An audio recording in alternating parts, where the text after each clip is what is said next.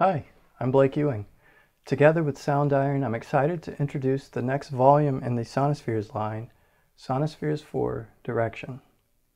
Direction consists of all new samples recorded mostly right here in my studio, and includes felted piano, guitars, synthesizers, voices, and a couple of field-recorded percussive kits. Today I'd like to walk you through one of my demo tracks for the library, Midnight Sun. First, we'll take a listen to the stereo master, and then go in and look a little deeper at the instruments I used and the arrangement. Let's have a listen.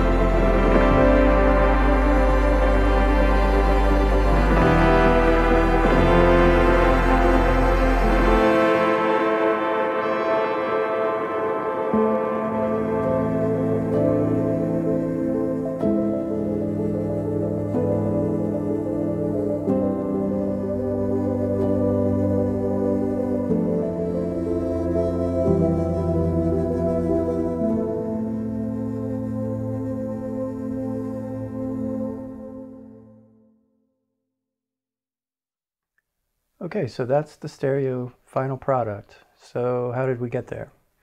Well, let's take a look. So within each of these folders, we have MIDI and audio, sort of per instrument group. So I've gathered the pianos in one folder, guitars, synths, strings, etc. And the MIDI is from the original composition stage of the song, and then I have the audio from the bounced MIDI tracks that I could then go on and mix. Those mixed tracks then went into this file, which is the master file, where I did the final processing and created the song that we just listened to. So, as far as the instruments that were used, the main one is the fragile piano from the piano section of the library. And so the piano, let's see, by itself sounds like this.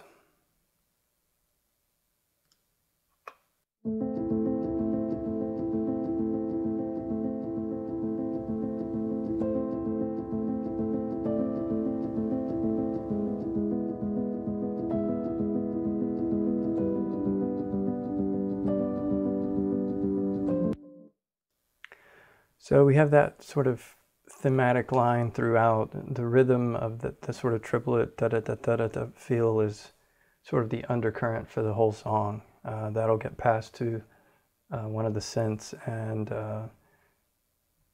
bass will kind of carry that on, as well as the percussion. Before the piano comes in, though, there is a little bit of an intro, just a held chord in the synths, and then I used one string patch as well. So we can listen to that really quickly.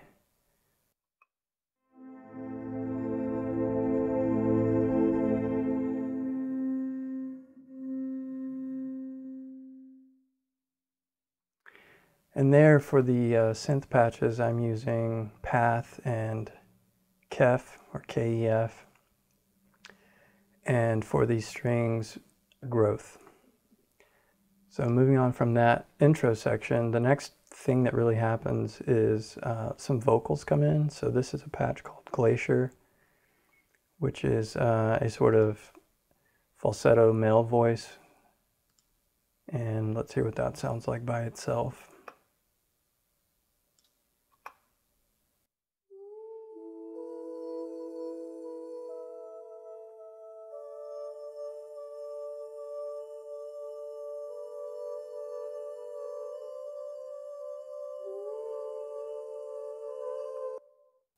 And with that, I start to introduce a little bit of texture with some synths. Sorry, with well, they're guitars, but they're affected in a way that makes them more like pads. Solo those, and we can listen to that together.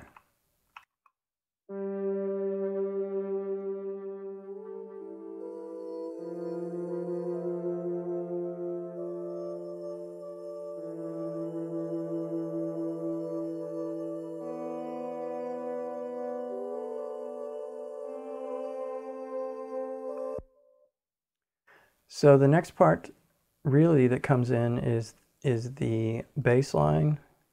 Well, it's a synth called line, and here I'm using it as a sort of rhythmic bass part. I'm going to turn the piano on with that just to kind of hear how it goes with the main line.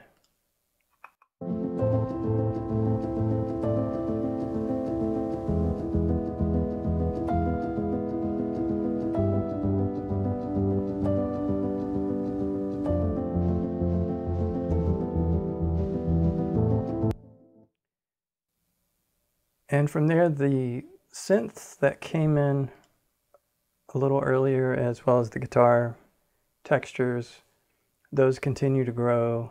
We're going to add a new vocal from the instrument Sanctuary. And let's just check that out really quickly.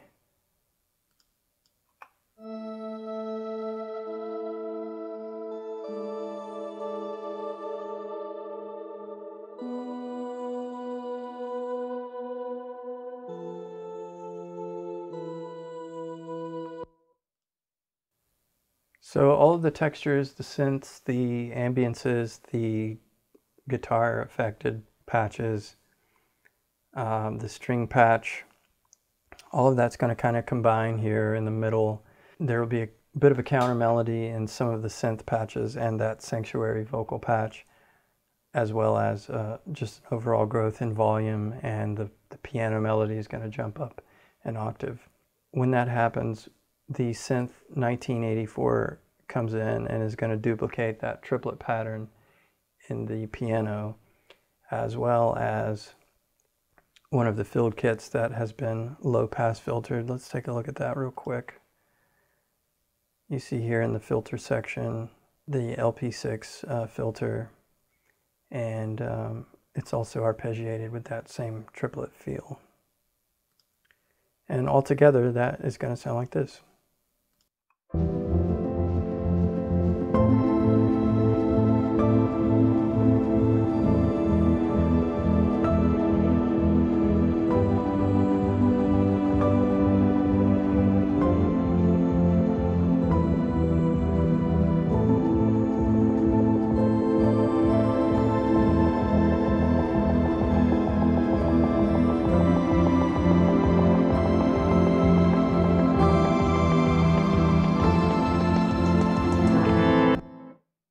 And that leads into sort of a climactic moment, and we bring in kind of a new texture, a new rhythm with more of a guitar-oriented sound. Up to this point, it's been very piano-heavy with synth and guitar texture sort of underpinning that, and now we're going to move more into more of a true guitar sound.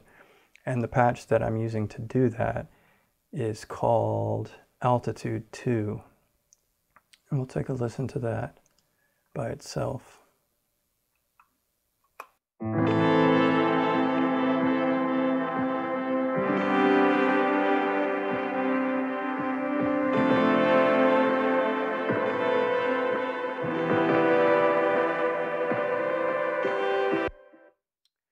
Now, along with the Altitude 2 instrument, we bring in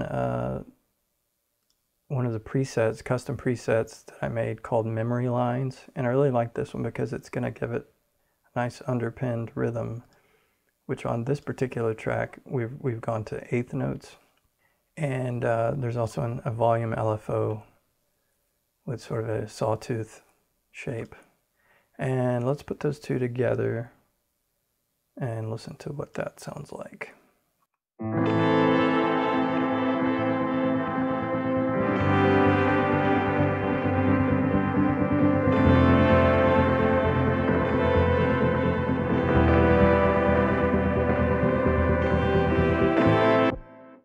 And then the next thing that comes in here is going to be a bass, which what I did for the bass, let's take a look at the MIDI for that. I just turned off the main two layers, and Soundiron has included a subsynth third patch option here, or sound source option. And I went with the Saw Soft 1. And the main things that I did with this were, again, filter it a bit.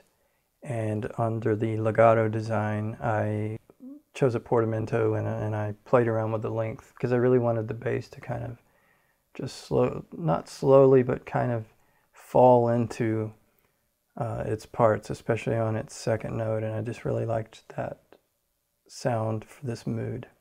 So when you put those together, that sounds like this.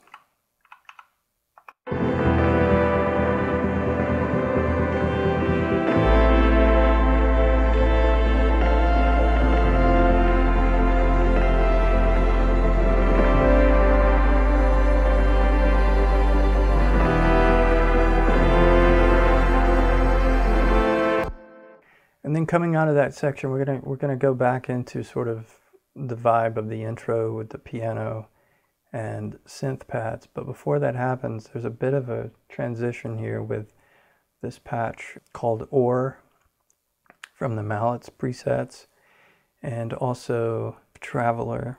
They just give a little bit of extra to get us from that one section to the next. Well, let's hear what that sounds like.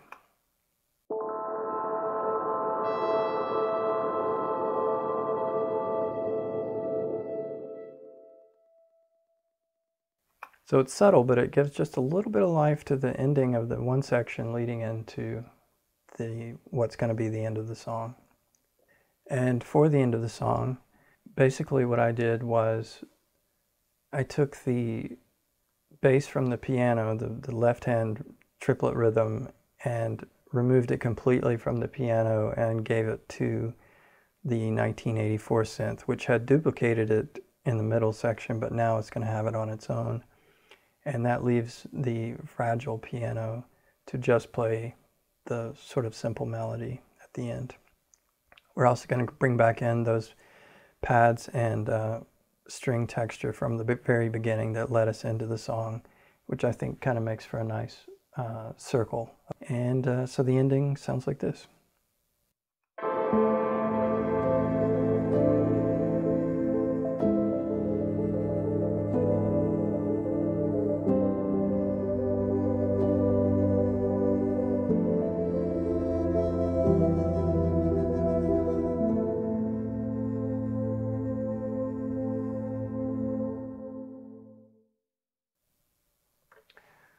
So that's it. That's Midnight Sun, a little bit of a walkthrough. I know we didn't get too in-depth with it, but hopefully that helps to see how or which patches I chose to use for this song and a little bit of the arrangement within it. So again, please check out Sonespheres for direction. I hope you love it, and thanks for watching.